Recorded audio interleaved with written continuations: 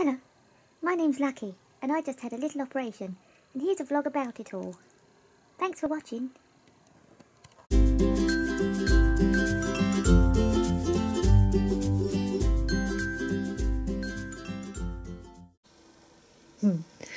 Hello, Luxter. Are you going to tell people what's wrong with you? Because Lucky's going to the vet tomorrow, and he's going to be kept in, and he's going to have a little operation. So, basically, should we show people your mouth? If you look, see that teeth at the bottom at the front? The one that's sticking out? You can just about see it, it's there. Sorry, mate, I know. I didn't touch it though, so it doesn't hurt. Basically, that's fallen loose. It's not fallen, it's loose. And because it's moved forward, the other teeth have pushed it forward, and it's loose. It's made the gums at the front of his mouth really sore. And so it's loose and it's wobbly like this. That's why it keeps licking. And so they're going to take it out, and they're probably going to have to take out the two behind it as well, because where it's pushed forward, it's got some decay like around it. We don't know yet. We think he's probably going to have, it's between 1 and 4 teeth taken out at the front there. You don't want me to touch it, do you? Look, them ones at the front and the bottom, not the... Should we open? No, he says, no, mummy, please don't play. And the other thing he's going to have done, should we show people your bump? He has, on his chest here, it's just there, you probably can't see it, he's got a big fatty lump. It's not big, it's only small. And so he's going to have that removed at the same time. So he's going to be sedated tomorrow. And then they're going to take the lump out first, remove the lump first of all, then he's going to have some teeth taken out. And Lucky is 10 years old this year, in August, and the vet said that he has got very good teeth for a 10-year-old. In fact, that his teeth are so clean and well looked after that a 4-year-old would be happy to have those teeth. And they said that usually by 10 there's a lot of decay and whatever. But they're going to give all the rest of his teeth are clean as well at the same time.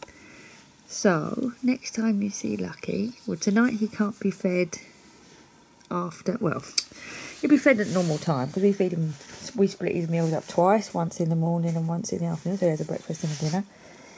But after midnight he can't be fed. He's like going to be like a gremlin. Never feed him after midnight.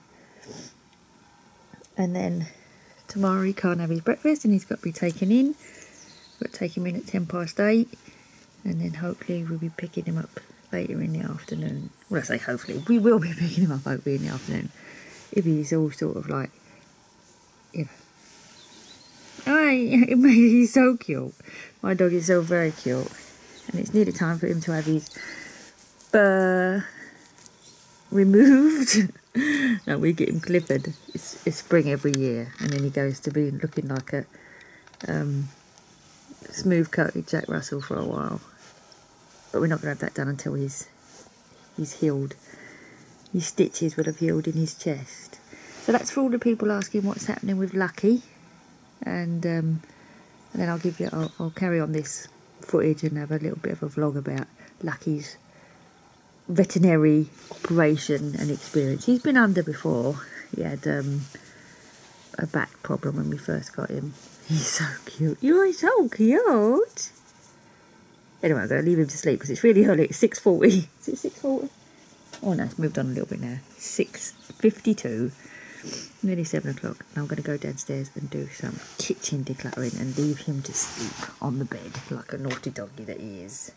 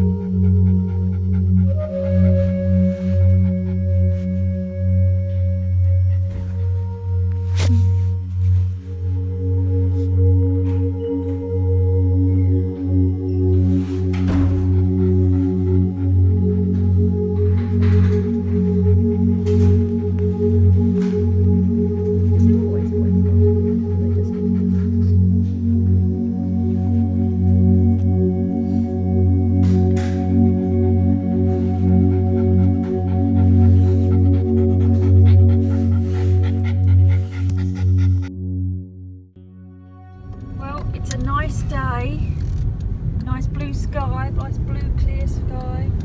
It's 8:30 in the morning, and we've just dropped Lucky off at the vet. Oh! And I cried when they took him in, because you have to sign a bit of paper. Oops, wobbly, sorry. You have to sign a bit of paper that says you might not survive the anaesthetic, and it just makes me really, really... You're pulling out then? Okay, please don't let anyone hit us from behind, because we had to stop. Yeah, it was like, it just, oh, I don't know, I cry at anything, but after we walked out without him, he tried to follow us out, I was like, oh my god. And on top of that, look, broke my glasses. Oh, my glasses broke this morning, so they kindly sellotaped it for me in the vet, because the arm was broken off. Which is handy, because I'm going to Specsavers today anyway, because them glasses that I bought at Christmas are just, they are no good. I cannot see it. Anyway, right, that's it. I'm going home to cry a little bit more and have breakfast and then go to Specsavers. We're now going to Pets at Home to buy some soft dog food. So, where are we? It is 14:53. I went to the optician, Specsavers, to take my glasses back. They said, oh yeah, the prescription of them is wrong. We're going to get you retested. Can you do this afternoon at 1:30? So we went home, had some lunch, and 20 minutes later went back to the opticians again, and I had my eyes retested. And they're going to remake the glasses. The prescription is, basically it was 6 in each eye or whatever, and they're at 6.50 in each eye. I don't know what they're doing, but either way. So I'm pissed off with Specsavers, so consequently I went to my local optician and booked into tomorrow to have another eye test, because I want to see how he compares to Specsavers. Because how can I have my eye tested by 3 different people and have 3 different results? In the meantime, with all of that, the vet phoned to say that dear old Lucky is out of the anaesthetic and had to have 5 teeth taken out. Only 3 were wobbly, and they removed 3 wobbly ones, but he just left 2 on their own, so they've removed them 2 as well. And he's also had his lump done. And they've said that he needs to have soft food. Now he eats dry food, so we've come down to Pets at Home to buy some soft food for him, and we're picking him up at 4. So there you go. That's where we are. We've literally probably stopped for about 10 minutes today, haven't we? 20. You thought it was going to be a nice straightforward day off work, didn't you? No. Or did you think it'd be all this running around? Right. We're going to go to Hobbycraft. No. Just a little look in the hobby. Okay. How you doing, Bubs? You got such a sad look on your face. How you doing? Just picked you up from the vet, haven't we? How you doing? Look at your little wink. Your eyes where you've been sad and crying. And you got the hump. And you're a bit dopey looking. Poor baby. Gonna have a little sleep on the bed. Sad. You've got a plaster on your belly, haven't you? Don't jump off the bed, because your chest is sore. You've got stitches. I know.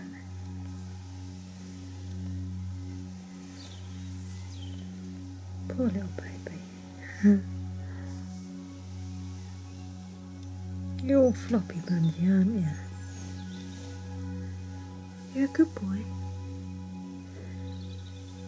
Has Daddy coming? Poor little baby. There he is. Look at that.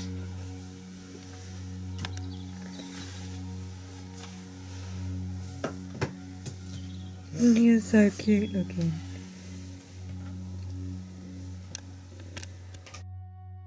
Hello, matey. Just been outside. Do you want to give people an update on your belly and your teeth? Where should we do it? Go in the front room and do it? Come here. Come on. Come on, Luxty. Lucky, come here. Okay, sit down. Sit. Good boy. Now, we're going to see your chest. You're going to be a good boy. See your little scar under there? Good boy. See his scar from where he had his lump removed. He's all healing nice. You're a good boy lifting your paw up for me. And this one, you see your teeth? All the way. Look. So, bottom teeth all gone. You're a good boy. And no more pain. Yeah? So you say, kiss paw. Kiss paw, Lux. Lux, kiss paw. And say, hello, people of the internet. Look at his sad little face. You're much better now though, aren't you? You're all healing nicely. You've been for your follow-up at the vet. And then you've got a follow-up next Monday as well. So you thank everyone on the internet for your good wishes, don't you? Yeah. You're a good boy. His little bald paw as well. Look where he had the drip put in. Oh.